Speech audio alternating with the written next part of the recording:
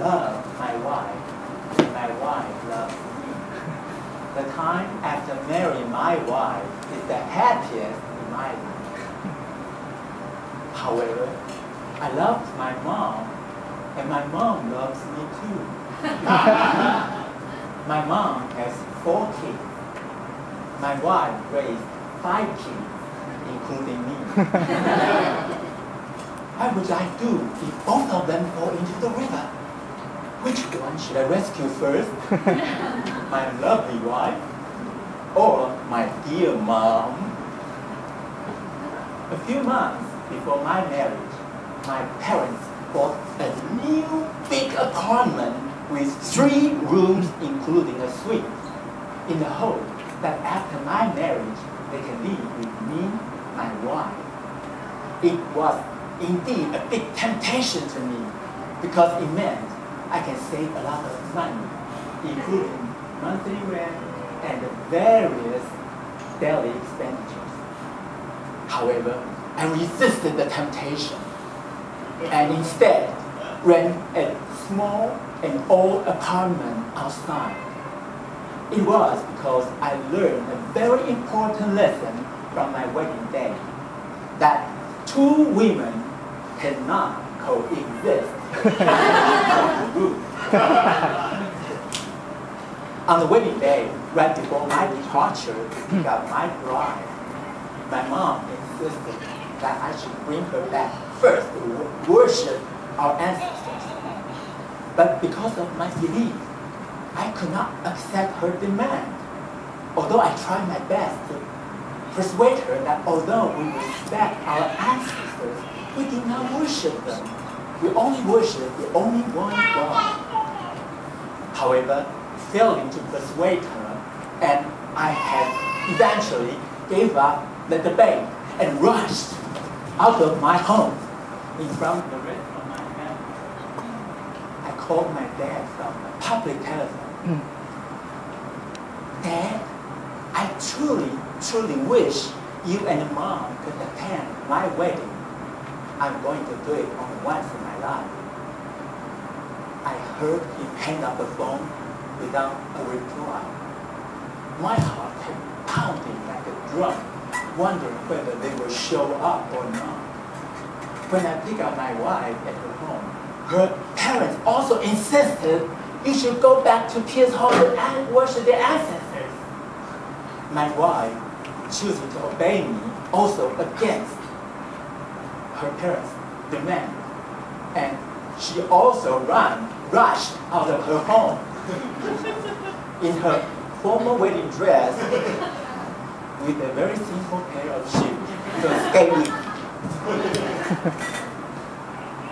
We arrived at the venue only 13 minutes before my wedding. Neither side of our parents showed up. I could do nothing but pray and watch the hands of the crowd tick-tacking. Later on, my father-in-law, mother-in-law showed up, but not yet my mom. I was more nervous and prayed fervently and wiped my nervous sweat. 2 minutes before it's going to start, my parents finally showed up with their poker faces. Alongside with the relatives from my side, also with the poker faces on. But indeed, it was quite a relief to see them. But another problem happened. My father-in-law disappeared.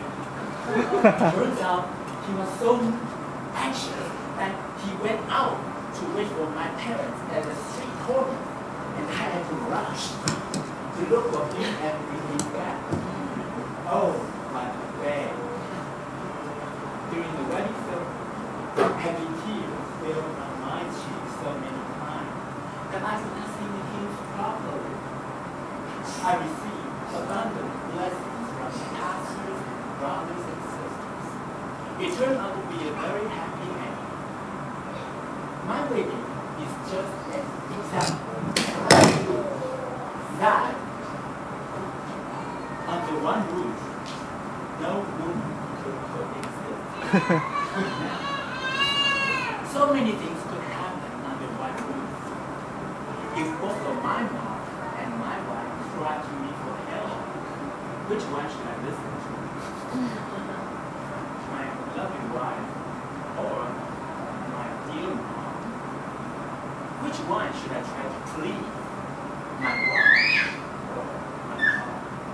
It seems to be an unbreakable rule in Chinese society that when one's mom is still strong and takes control of every household affair, it is not suitable for me, my wife, to live with her.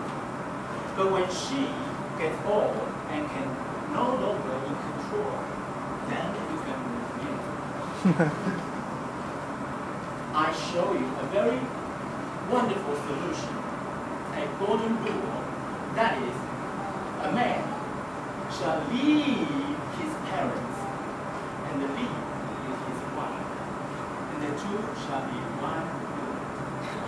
I did it in this way, and guess what? After marriage, it ends up my wife treats my mom better than I do.